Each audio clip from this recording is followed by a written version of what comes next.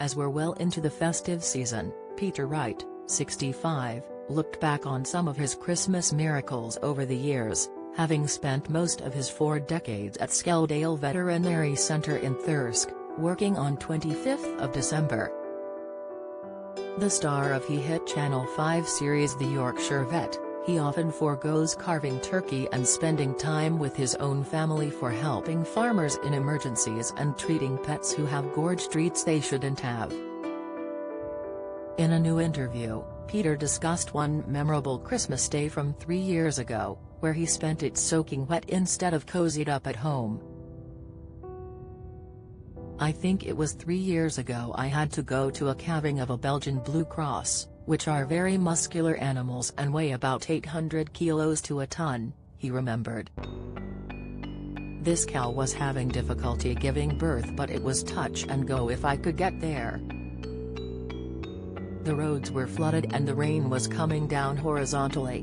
When I got to the farm, I saw they didn't have any indoor facilities for calving, so I had to work outside." He recalled the mother needing a cesarean section, and by the time they finished, he was absolutely drenched through to the skin. "Amazingly, the cow had a beautiful calf. It was like a little Christmas miracle," Peter beamed. "I drove away feeling totally drenched but absolutely exhilarated, and that's life on a Yorkshire farm." But there's more than one memorable moment that's stuck in his mind over the years. Saving an unborn lamb brought him particular satisfaction, as he was certain the young animal was dead.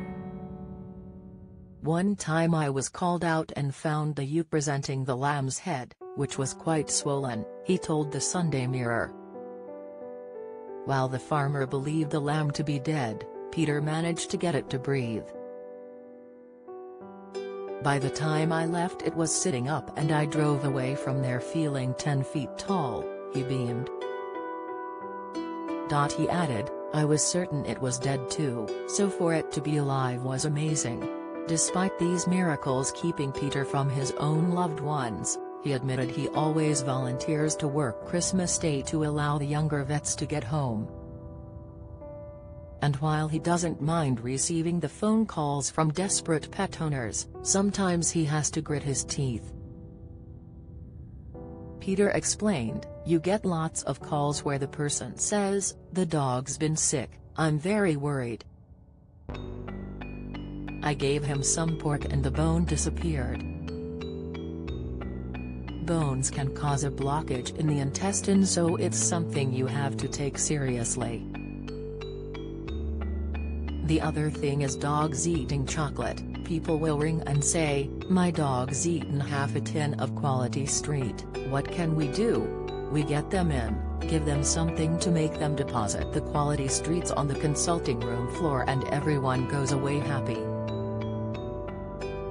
It's mainly emergencies, but you always get 1 or 2 saying, 'My dog's been limping for a few days, but it suddenly got worse.'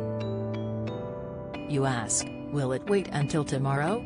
They reply, 'Oh no, I think it's best you see him now.'" He continued, "You have to respond, certainly in a small town where you tend to know most people. If you didn't respond you'd be classed as a callous vet. There are times when you respond through gritted teeth thinking, 'Why me, on Christmas Day?' But by the time you get to the surgery and you see the patient at the door with his tail wagging forlornly, all that anger about being called out just melts away."